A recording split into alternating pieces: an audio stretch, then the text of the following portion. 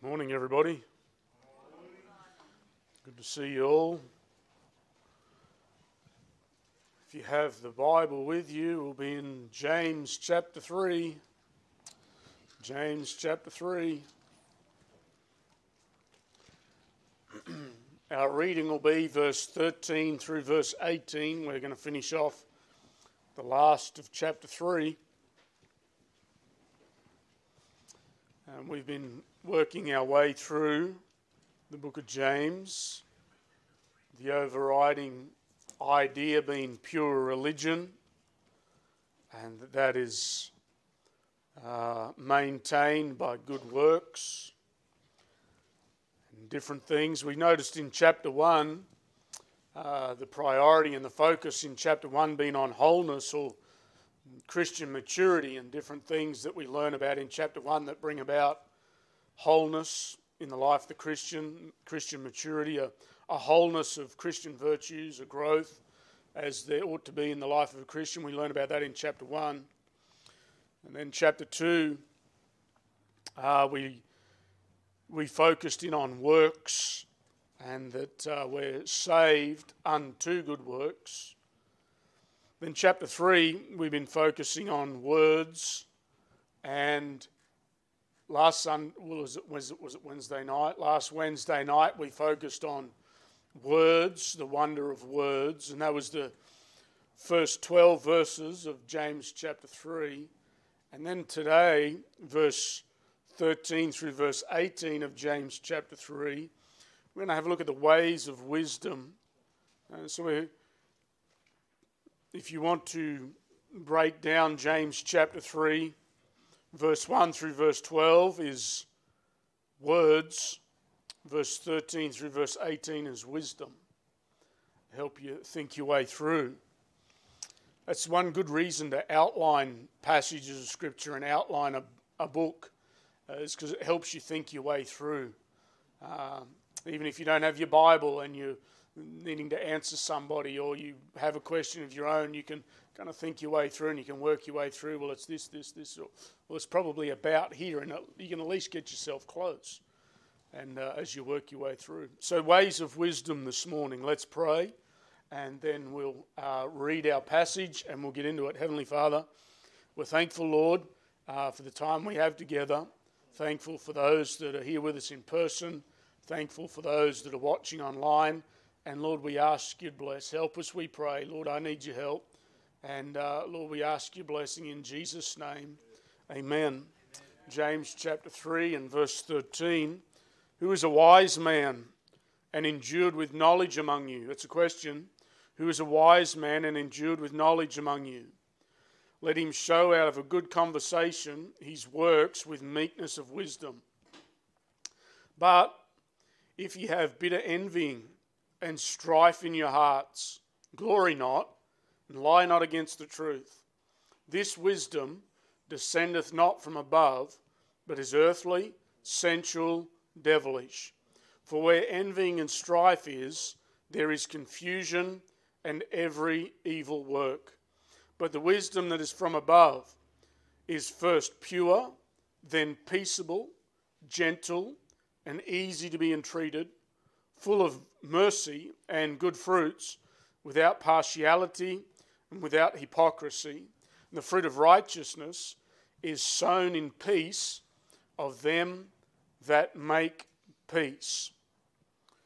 There's a question asked in verse 13, who is a wise man and endued with knowledge? And it seems to link back to verse 1. James chapter 3 and verse 1, my brethren, be not many masters, knowing that we shall receive the greater condemnation. And verse 1 is an exhortation not to throw yourself into being a master of the Scripture, not to promote yourself and not to be too hasty about being a teacher and a master of the Scriptures.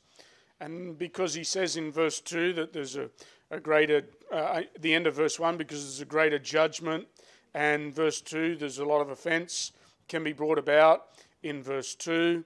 And then he spends the whole rest of the passage down through verse 12 on words, and that's what If you're going to be a master of the Scriptures, and in the context here, that's a teacher of the Scriptures, you're going to have to use a lot of words.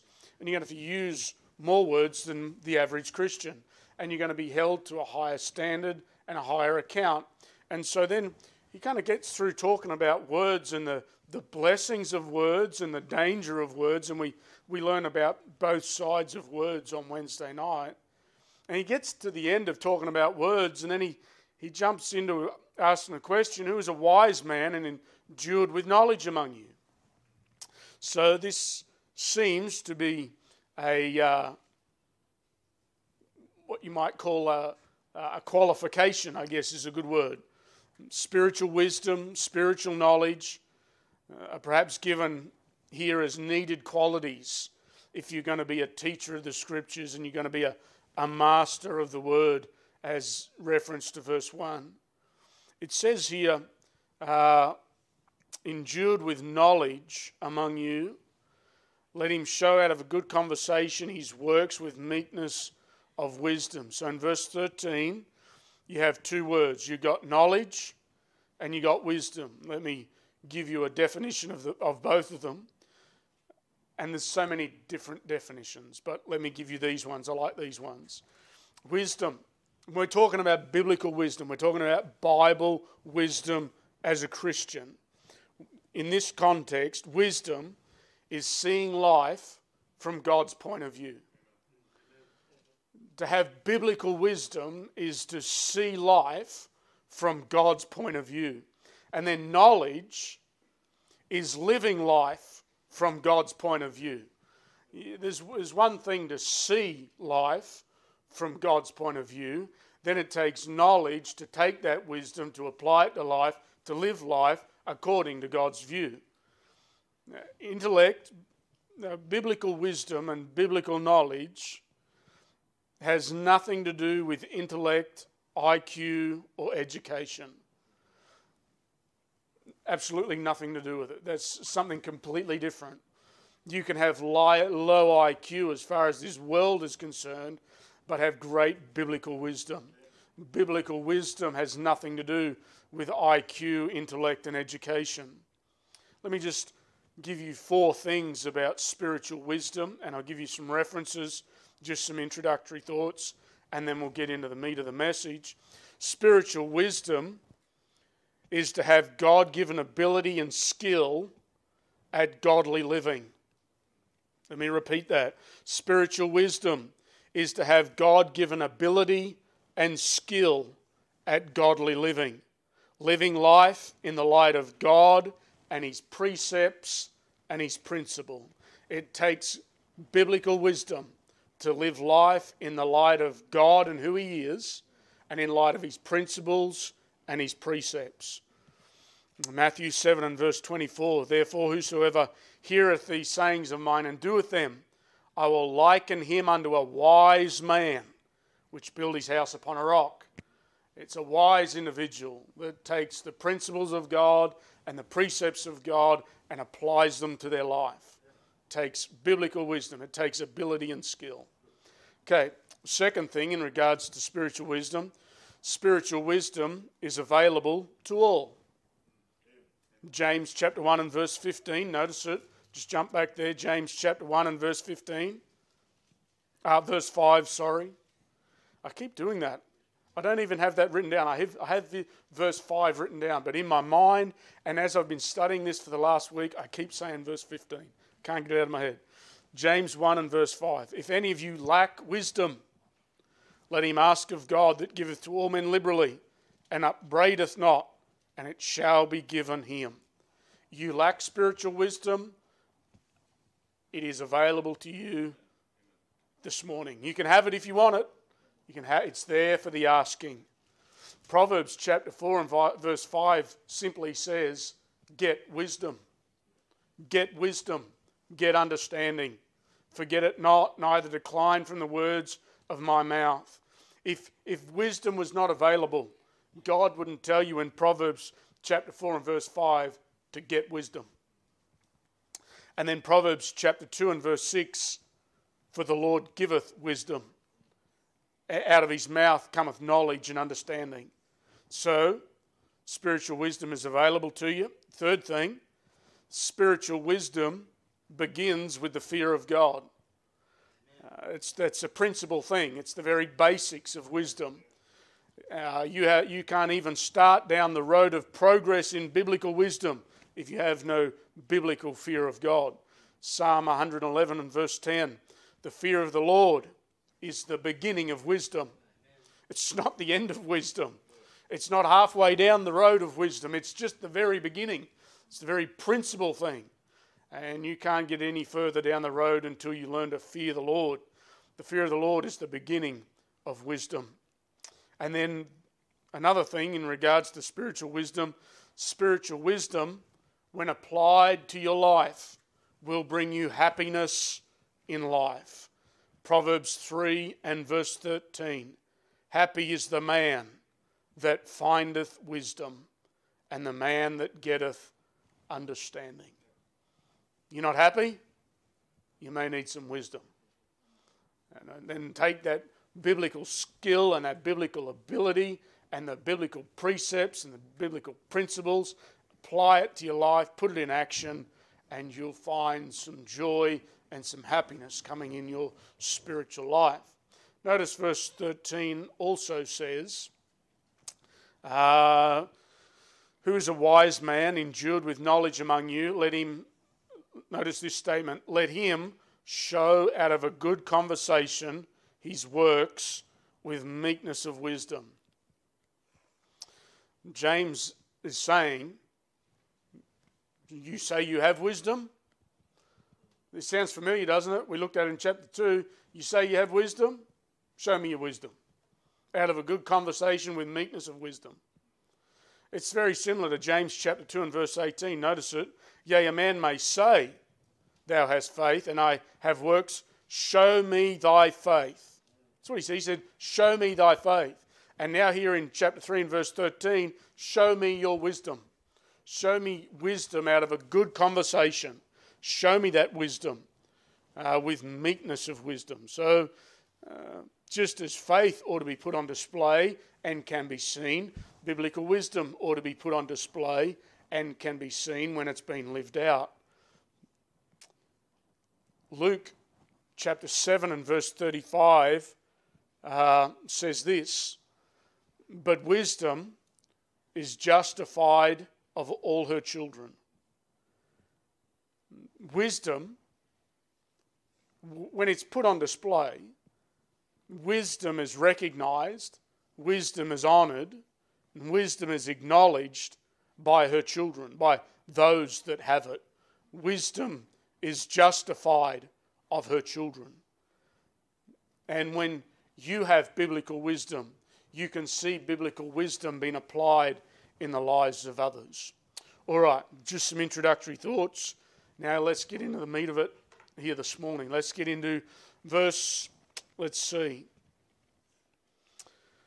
I want you to notice, if you would please, first of all, verse 14 through verse 16. Point number 1, polluted wisdom.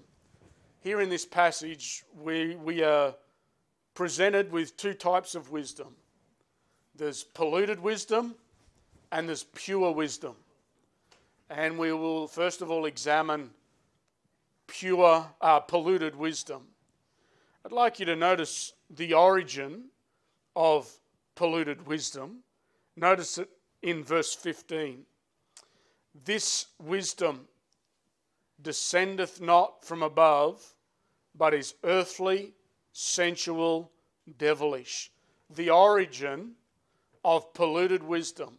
What's the origin? Well, it descendeth not from above. Didn't come from heaven. And if it didn't come from heaven, it's not good. So its origin is from below heaven. At the very least, it's from this world and even from below this world. And we'll look at that as we work our way through. We know it's not, if it descendeth not from above, we know it's not good because of James chapter 1 and verse 17. Have a look back there in James chapter 1 and verse 17. Every good gift and every perfect gift is from where? is from above. So if it's good and perfect, it's from above. This wisdom is not from above. So it's neither good nor is it perfect. If it's not from above, we know it's not from the Father, and it's not from the Father of lights. Therefore, we know it's not good and it's not perfect.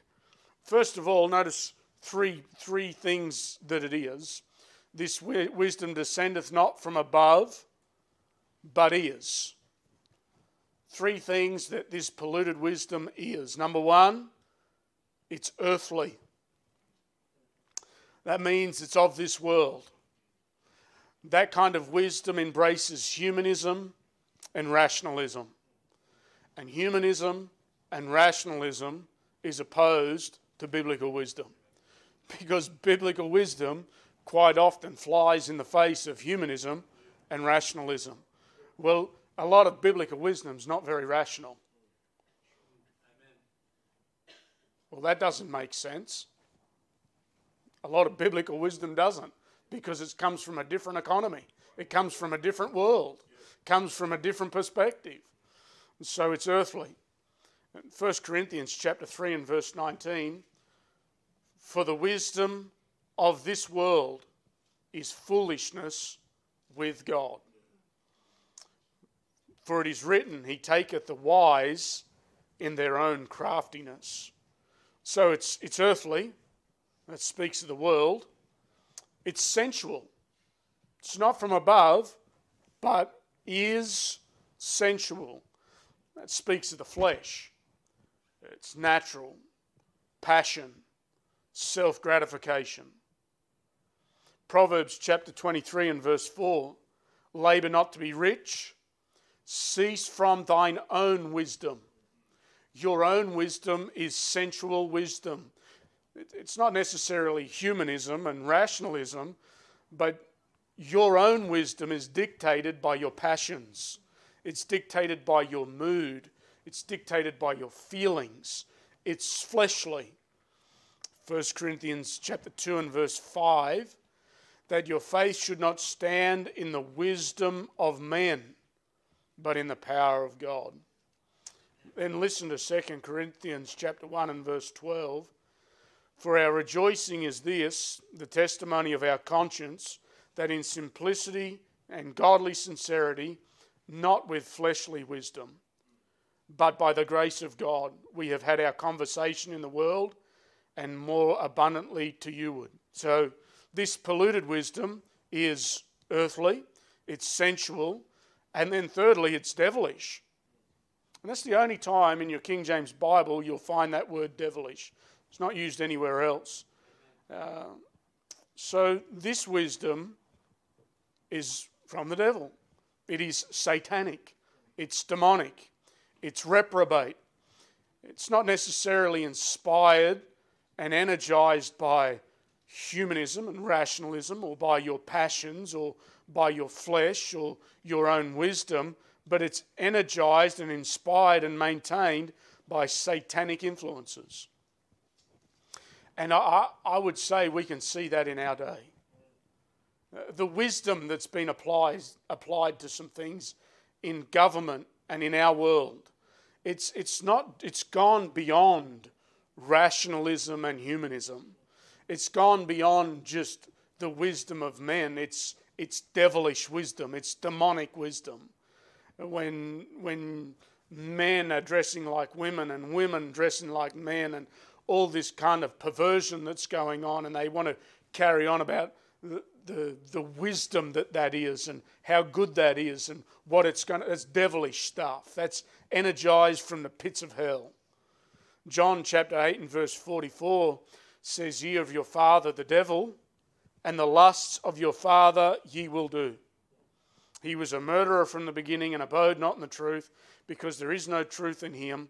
When he speaketh a lie, he speaketh of his own, for he is a liar and the father of it. This polluted wisdom is not from above.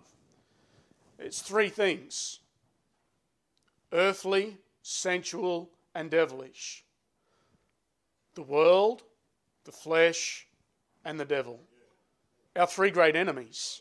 as Christians. Earthly, sensual, devilish. The world, the flesh, the devil. Be mindful of that. None of this kind of wisdom originates from heaven and the Father of lights. Let's notice not only its origin, but let's notice the outworking of this kind of wisdom. Go back with me to verse 14.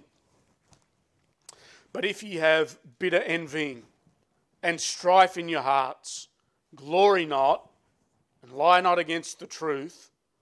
This wisdom, that which is mentioned in verse 14, this wisdom descendeth not from above, but is earthly, sensual, devilish. For where envying and strife is, there is confusion and every evil work. So let's notice the outworking. We'll notice it in verse 14 and verse 16. The word bitterness, but if ye have bitter envying, the word bitter, it means sharpness or a piercing, abiding.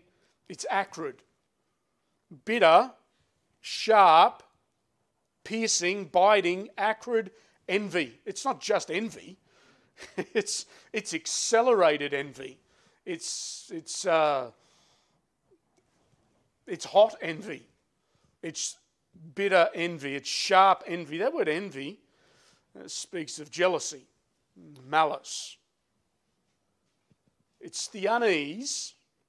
And this is where it applies to you. Listen to this now. The unease or repining at the prosperity and success of another.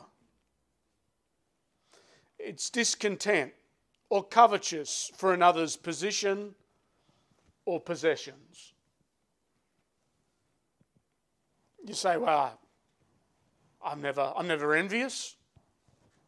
I think you just lied. We all struggle with that at different times. We all feel that unease when someone gets that promotion that we wanted. We all feel that sinking feeling when someone gets asked to be the Sunday school teacher and I don't. When someone gets asked to pray and I don't. Or someone gets asked to teach or preach and I don't. Or someone... That happens even in the church body. There's envy can creep in. Well, how come Pastor asked him and didn't ask? How come Pastor asked her and didn't ask me? And instead of saying, well, praise God, they get an opportunity. You see, that's the wisdom.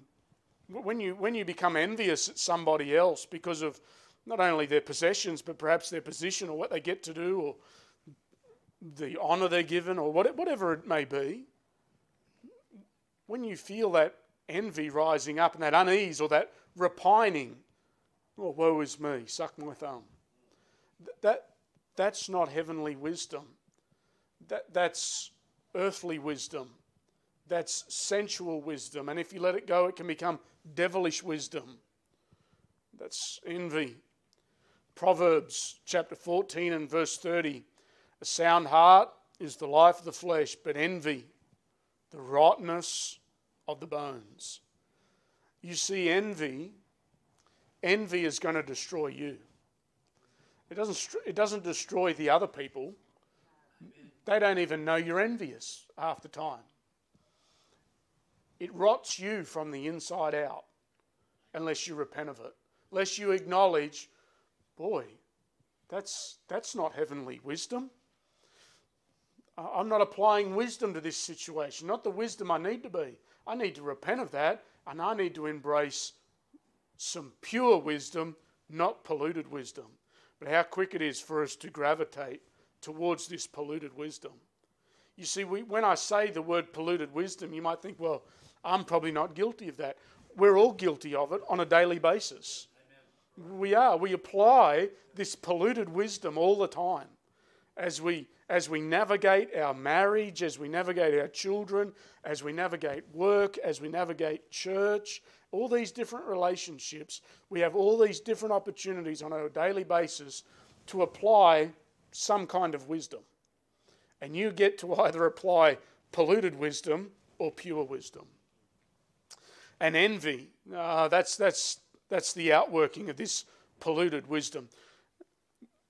But if you have bitter envying and strife. Strife speaks of, of factions or contests, self-promotion, contention for superiority, striving and ambition to be number one.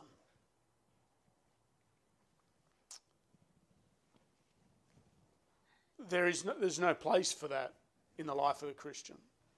There's no place for that in the life of the local church.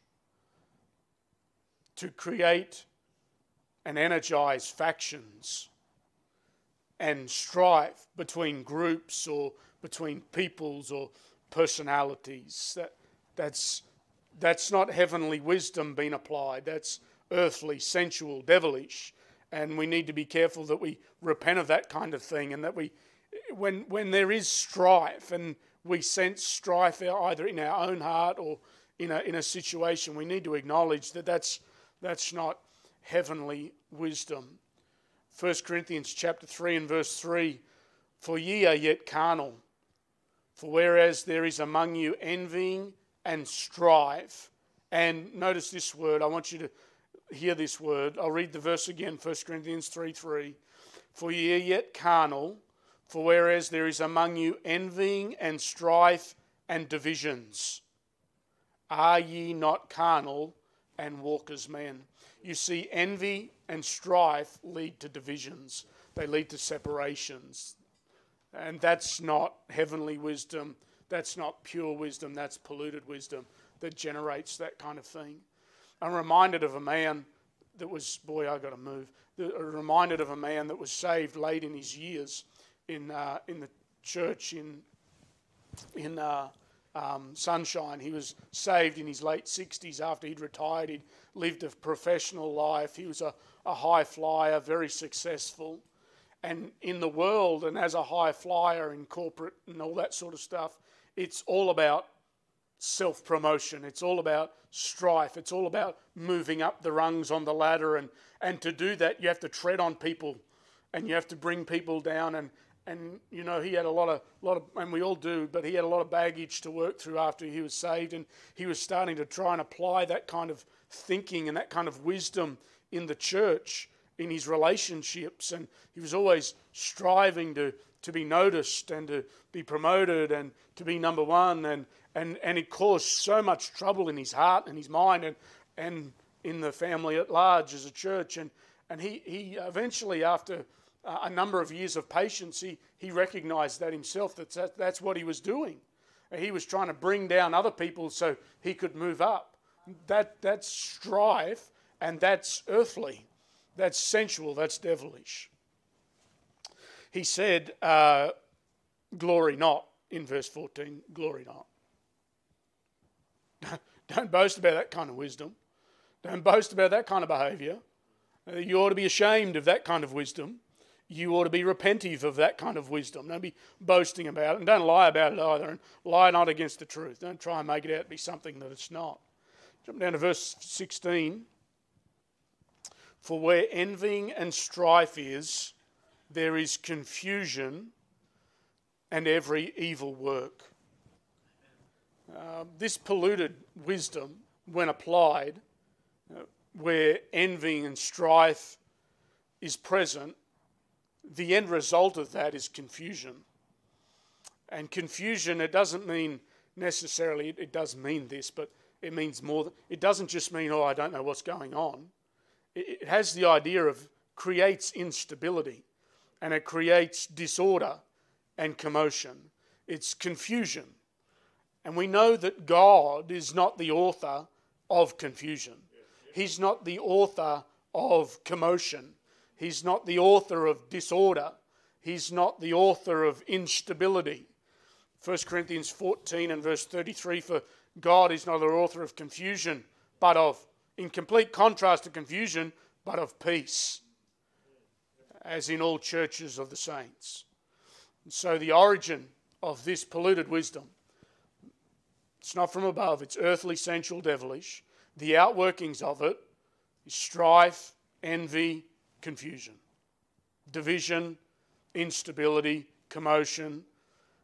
And you can see that, whether it be in your marriage relationship, in your family relationship, in a church relationship, or a business setting. You can be sure, you can write it down, if after you've done doing your thing and approaching it your way, and at the end it's not peace, it's confusion, you've no doubt applied polluted wisdom rather than pure wisdom to that situation. If I approach a conflict, if I approach a disagreement, and after I've been involved, I've perhaps injected myself into that, or I'm a part of it, and we come out of there with strife, envy, commotion, confusion, no doubt that there's been earthly, sensual, devilish wisdom applied, not pure wisdom. We're all guilty of it. Let's notice, secondly, let's notice pure wisdom. In contrast, let's go to something positive. Pure wisdom. I'd like to read, I'll read the last portion of verse 13, and then I'll come down to verse 17 and 18. Let him show out of a good conversation his works with meekness of wisdom. That's what I want you to see, meekness of wisdom. Verse 17, but the wisdom that is from above is first pure, then peaceable, gentle, easy to be entreated, full of mercy, good fruits, without partiality, without hypocrisy, and the fruit of righteousness is sown in peace of them that make peace. The origin of this pure religion, this pure wisdom, but the wisdom that is from above. We need to apply James chapter 1 and verse 17 again. Every good gift and every perfect gift is from above and cometh down from the Father of lights, with whom is no variableness, neither shadow of turning. Where's this pure wisdom come from? It's come from heaven. It's come from the Father of lights. And because it's come from him, we know it's good and we know it's perfect. The origin. You know, the source of something is always very important. Quite often when you are criticised or when an allegation is levelled against you, it's always very important to consider the source. Because some allegations and some, what was the other word I used? Allegations and criticisms. Some criticisms and some allegations come from a polluted source. And you need to be really careful that you consider the source. If it comes from a good source, you better consider what's been said. But if it's come from a polluted source, you better be careful. You better consider it really carefully and weigh it out. The source of this wisdom, the origin is heaven. Praise God for that. Notice the outworking of this pure wisdom. Verse 13, meekness of wisdom. Wisdom that's from heaven, pure wisdom, heavenly wisdom, applies meekness. Meekness is controlled strength. It's mildness, humility, lowliness. It's free from arrogance, free from self-promotion, free from self-defense, and free from self-interest. Meekness is free of self. Heavenly wisdom, pure wisdom, abandons self. Self is earthly, sensual, devilish. Matthew chapter 5 and verse 8 says, blessed are the meek, for they shall inherit the earth. Meekness. Moses was meek. He was the most meekest man that ever walked the earth apart from Jesus. He was a meek man, but he was a man. I mean, you look at what he did. He looked Pharaoh in the eye on way more times than once. After they worshipped the golden calf, he was meek, but somehow he made all of them, give them their jewelry and all the gold, and he pounded it up, grinded it into powder, and then he made them drink it. Yet he was meek. Meek isn't what this world would have you believe meekness to be. Whenever this world or Hollywood try and picture a godly man, he's always so soft and effeminate and always crying and man up. Yeah, have you ever noticed that in Christian novels or Christian movies? You know, the really godly husband, he's always such a pansy.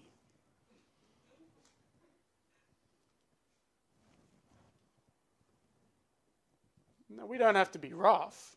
We don't have to be rude and crass and all the rest of it as godly men. But meekness isn't about weakness. No, meekness is just free of self. And godly wisdom, this pure wisdom, is free of self. Not only is it meek, but notice verse 17, but the wisdom that is from above is first pure. The word pure means chaste, clean, innocent, without spot. I want to say it's free. On every one of these, I'm going to say the opposite. It's free from certain things as I define them. Pure is chaste, clean, innocent, without spot. Free from ethical, moral, legal corruption. The wisdom that is from above, it's pure wisdom. And it's free from that which corrupts. It's free from ethical, moral, and legal corruption. Matthew chapter 5 and verse 8 says, "Blessed are the pure in heart, for they shall see God." 1 Timothy chapter 5 and verse 22, "Lay hands suddenly on no man, neither be partaker of other men's sins. Keep thyself pure."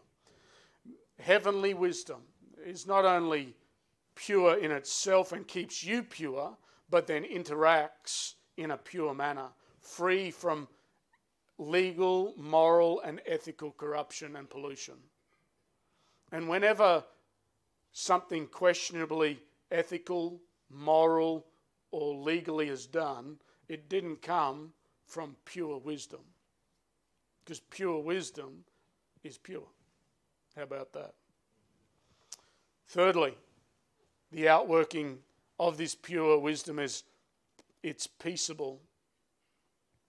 The word peaceable is quiet, undisturbed, not agitated with passion. You see someone getting all worked up and in a flap, running around like a chook with its head cut off. No, that's not heavenly wisdom. That's probably sensual wisdom. It's probably, because it's not rationalism probably, necessarily. It may not be devilish, but it's certainly been generated by your emotions and your passions. Peaceable. It's free from strife, free from war, free from commotion. It's quiet and undisturbed. Hebrews chapter 12 and verse 14 says, "Follow peace with all men, and holiness, without which no man shall see the Lord." It's gentle. The outworking is gentle. The word gentle means mild, moderate, patient, soft, soothing. It's free from roughness, free from harshness, free from severity. If you go into a situation harshly, you go into a situation with severity and with roughness in your speech or a rough persona, that's not heavenly wisdom. Paul said to the church at Thessalonica in 1 Thessalonians 2 and verse 7, "But we were gentle among you, even as a nurse cherisheth her children." As a nurse feeds a child upon her breast, as she's gentle with that baby, as she gently nurses the baby. It's a gentle thing. It's not severe. There's no harshness in that. It's gently done. And Paul said, he said, we've interacted with you as gently as a woman nursing a child. What an incredible statement. Gentleness. But that's what pure wisdom is. That's what heavenly wisdom is it's gentle. It's easy to be entreated. The word easy to be entreated means compliant, easily persuaded, to be approachable and agreeable, free from debate, free from argument. It's someone that is easy to deal with. Have you ever been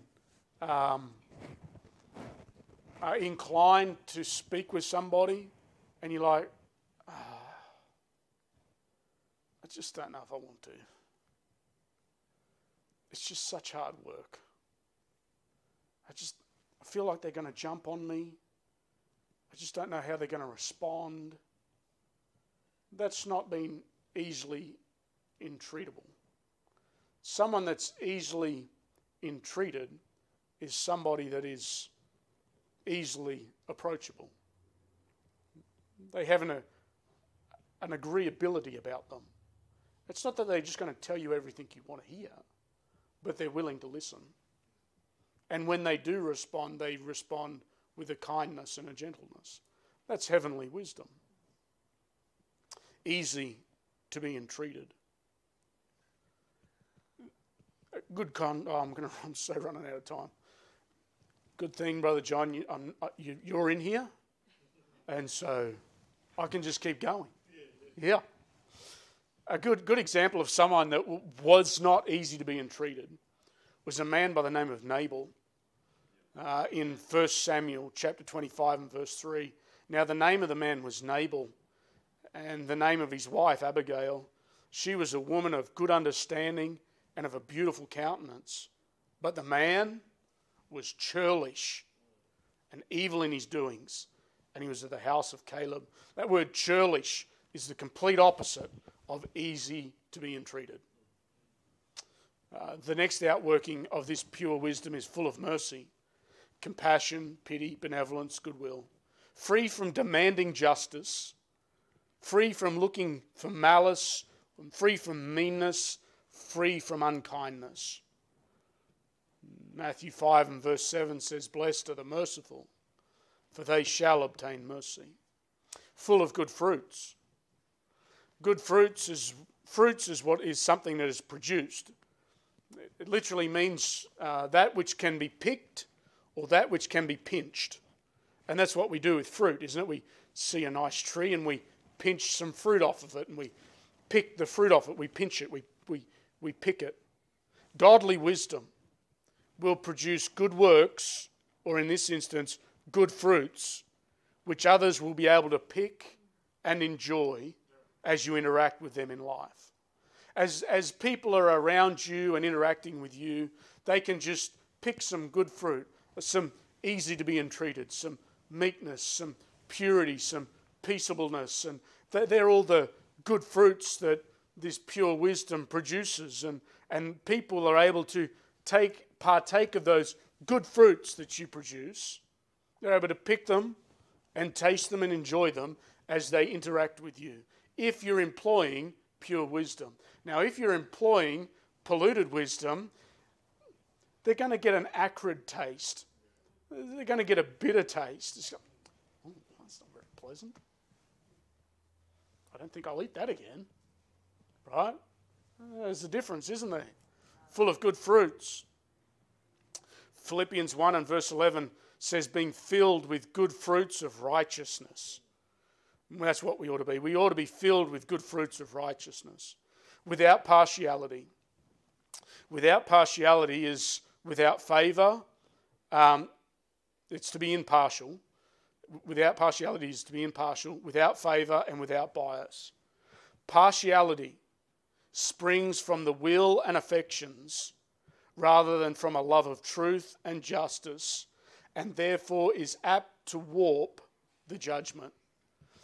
If you're partial, if you have bias, if you have favour with different people, whether it be in church, or family, work, you need to be careful about decisions and interactions, because you may be making decisions and you may be making interactions, having interactions with people based on partiality. That's not pure wisdom. That's earthly, sensual, devilish. No, we ought to be completely impartial if we're applying biblical wisdom. 1 Timothy 5:21, I charge thee therefore before God and the Lord Jesus Christ and the elect angels, that thou observe these things without preferring one before another. Do nothing by partiality. And then the last outworking is without hypocrisy. Sincere, unfeigned, real. Hypocrisy is pretending to be what you're not. It's just assuming a false religion, a false appearance in religion or character or morals. And we know what hypocrisy is. In the old days, before, back in way back, they would use different face masks, and the one actor could play 3 or 4 different roles, and it's just by being a hypocrite, by taking the mask and putting different masks on, pretending to be different individuals. Don't be that way in life. Just be real all the way down. Matthew 23 and verse 27 says, Woe unto you, scribes, Pharisees, hypocrites, for ye are like unto whited sepulchres, which indeed appear beautiful outward, but are within full of dead men's bones and of all uncleanness. The Pharisees were hypocrites because they dressed up the outside, but inward they were full of filth. That's being a hypocrite. That's pretending to be, that's taking upon the form of something that you're not. Oh boy. Verse 18, and the fruit of righteousness is sown in peace of them that make peace. The fruit of righteousness is all the above virtues. Pure religion, and it's sown in peace of them that make peace. I'm just sort of rushing over this now because I'm already over. Proverbs 3:17, her ways are ways of pleasantness and all her paths are peace. Matthew 5:9, blessed are the peacemakers, for they shall be called the children of peace. When you're applying godly, pure wisdom, peace will follow your way. Pure religion will only be embraced and maintained by employing pure wisdom that in turn produces pure works. Let me give you this one verse and I'm done.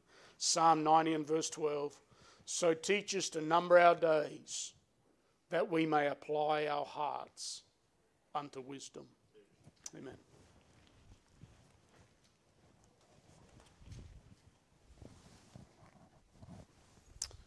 We'll be dismissed. Go ahead.